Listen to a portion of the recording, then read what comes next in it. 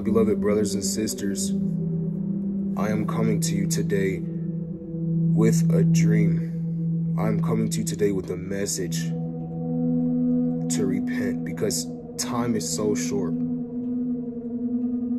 This dream is very urgent and it is very crucial. It is very vital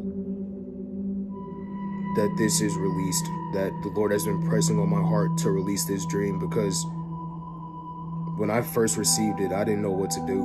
I've been paralyzed with this dream.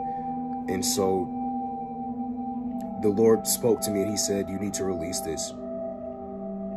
And guys, I'm coming to you today with this urgent dream that the Lord has given me.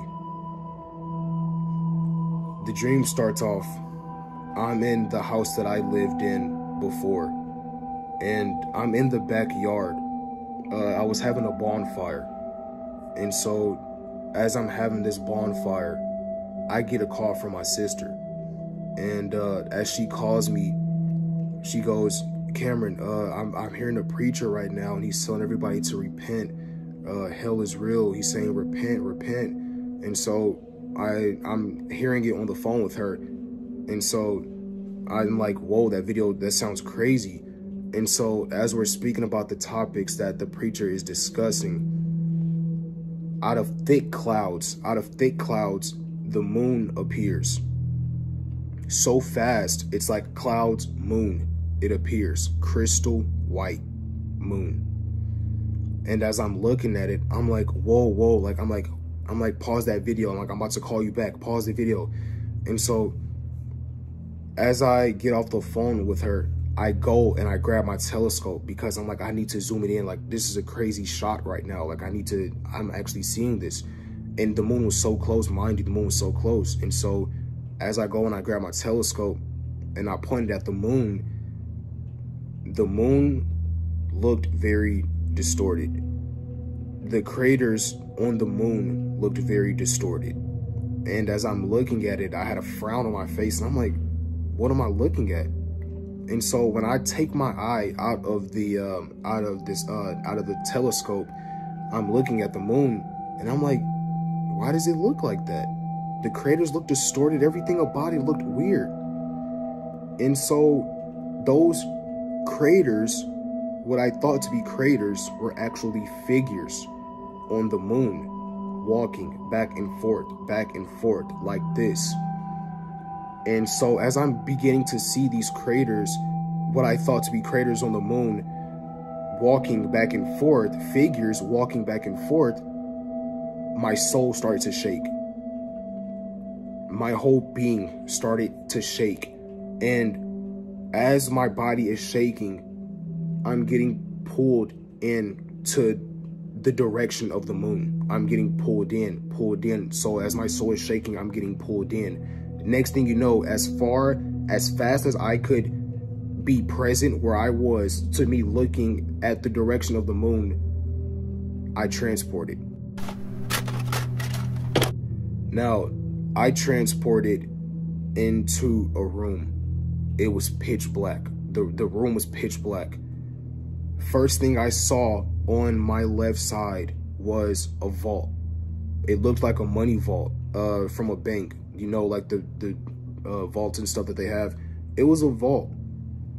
And so there was 3 cells on the right of that vault. There were 3 cells. Now, the first cell was flung open. Like, the door on that cell was literally like that, like on its side, flung open. The second cell, I don't believe it even had a door. The third cell had a door, but it was a different type of door than the rest of those cells, but it was shut. And as that door is beginning to crack open, mind you, the Lord is with me. He's on the right side of me. I can't see him, but I feel his presence there, and his light covered me and surrounded me. So as I'm looking at this third cell is beginning to open and open, this dark feeling, this dark, out of this world presence begin to overtake me. And I'm like, Lord, don't let that door open. I don't even want to see what's behind that door. The Lord didn't allow that door to open. It stopped opening. It stopped like halfway. Now, that second cell that I mentioned is the cell that me and the Lord walked into. As we're approaching this door, as we're approaching this cell, a demon approaches. And now he's standing there by that cell. And as he's standing there by the cell, he looks at me. And he looks like a zombie. The demon is like literally a zombie. And as I'm looking at it, he looked at me.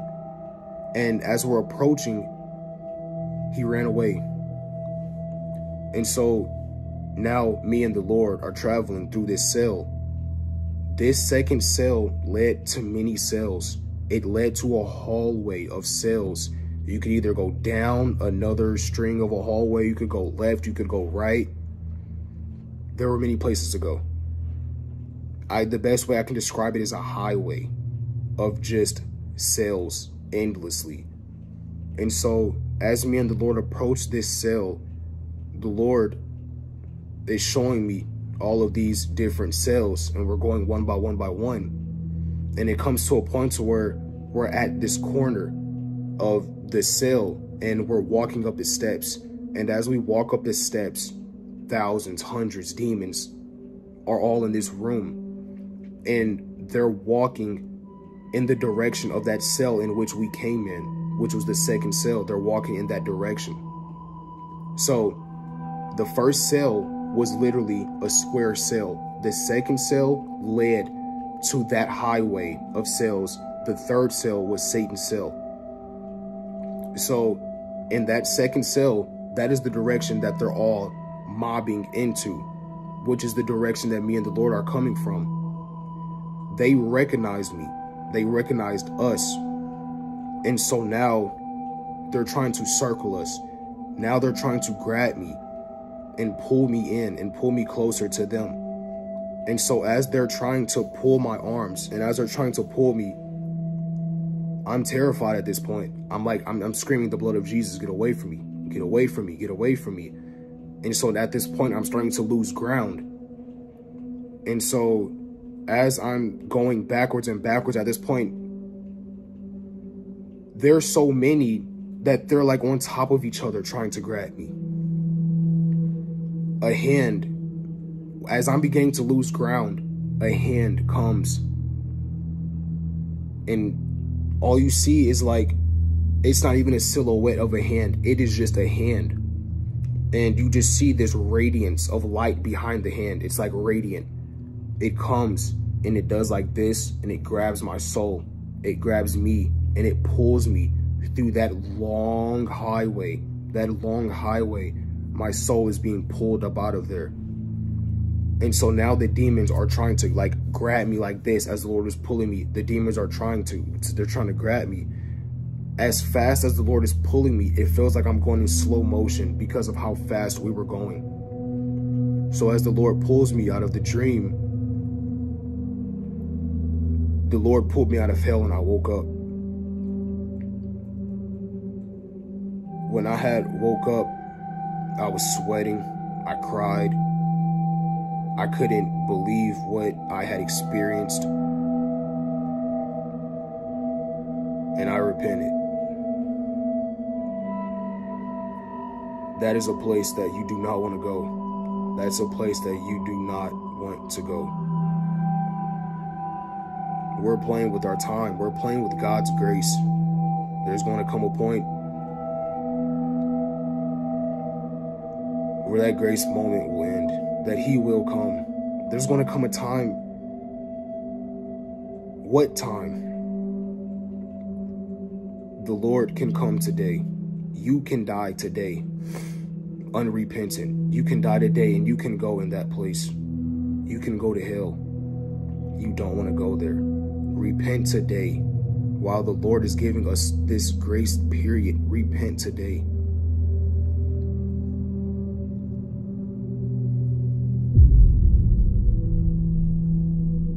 The Lord gave me an interpretation of the dream because I didn't understand it.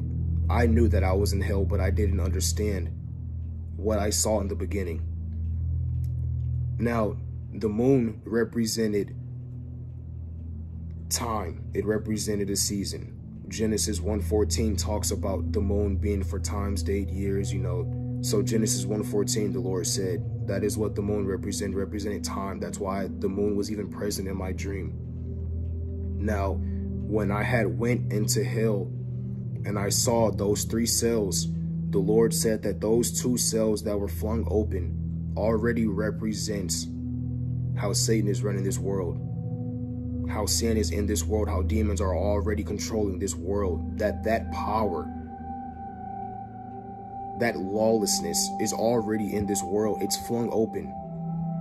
Now, the 3rd cell represented the devil. Now, if I forgot to mention that gate had opened as me and the Lord walked into the 2nd cell, the Lord said that 3rd door opening represented the devil's time. That he's already here. That if the devil and his system is already here, God said, how closer is he to returning? That's very close. That is extremely close. That's today close. There's no more time. Repent today. The Lord is coming. God bless you all. Shalom.